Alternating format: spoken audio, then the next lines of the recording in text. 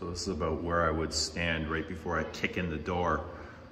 But today I'm gonna invite you into my home gracefully and a chance to say goodbye to a place where we've had a lot of fun and been able to grow together and independently of each other. And you know, it's really become the family room of fragcom.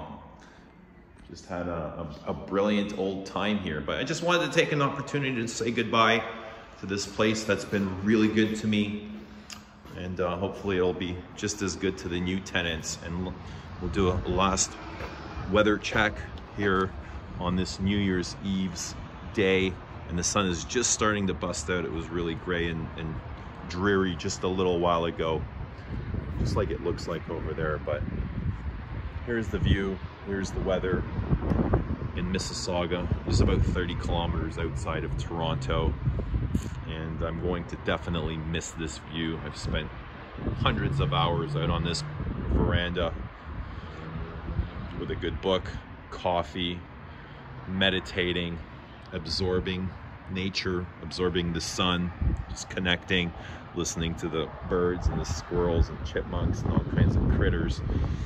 I missed this place, really enjoyed it. But let's go inside, and I'm gonna take a moment just to say thanks and goodbye and all that sort of thing.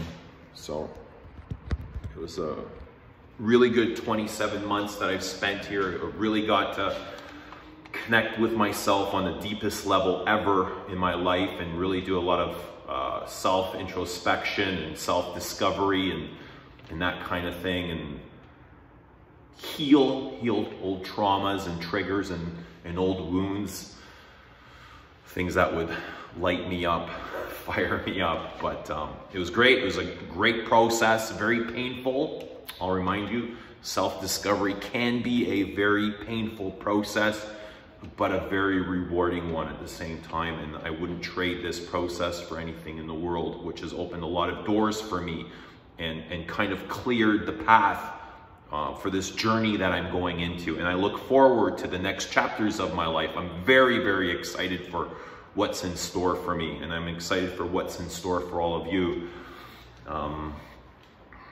So yeah, you know, a lot of things on the horizon for me. 2022 will be very different. I assure you that for myself. A lot of things coming up. I'm looking forward to becoming uncomfortable. You know, that's one thing that's become a goal of mine, is to get uncomfortable, go into things that make me uncomfortable and see where that takes you.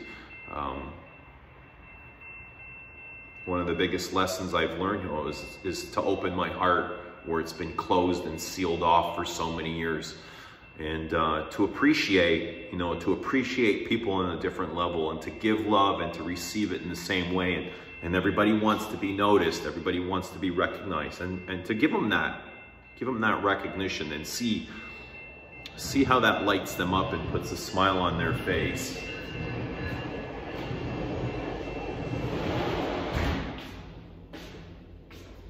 But I want to quickly thank everybody for the congratulations on 10K subs. I had a bunch of people message me and say quick congratulations.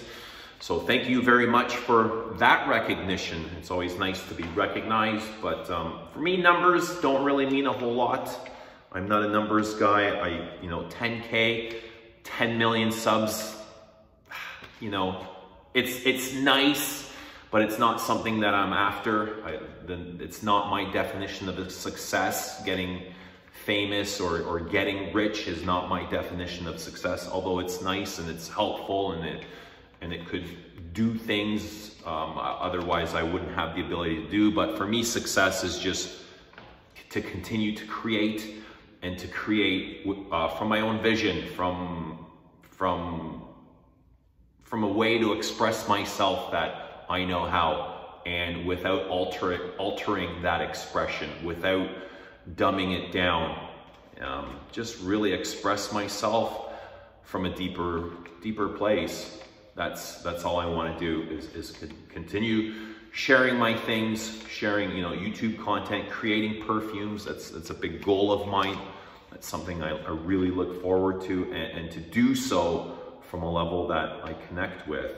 And that's what I consider success, is just create instead of the loser mentality that I've had and I see so many others have in tearing other people down and the judgment of them because their ideologies, their beliefs, their philosophies are very different.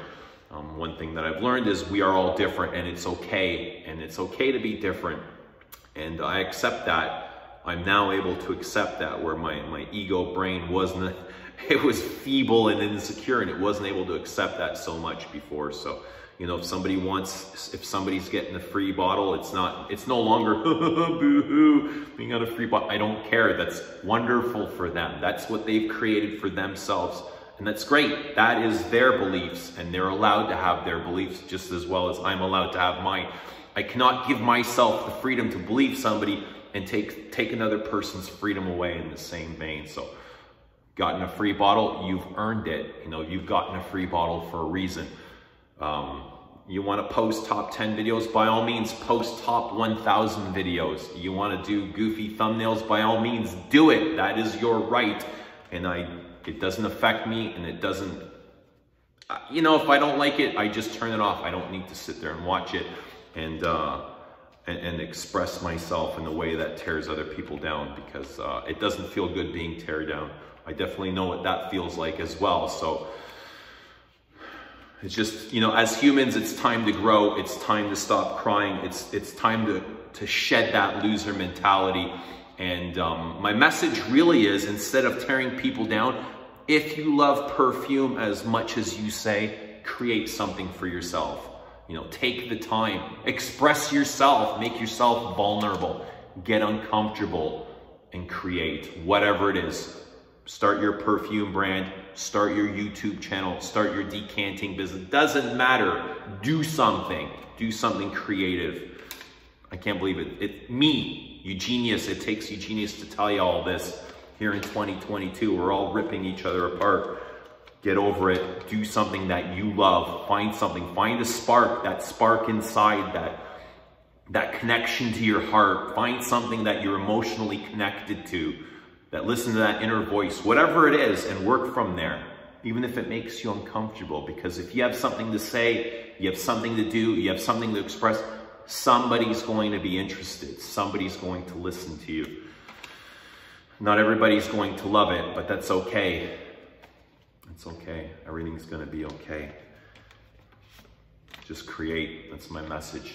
Human beings were born to create. Everything here, everything in existence came from creation, came from our ability, our God-given ability to create. That's what we're here for.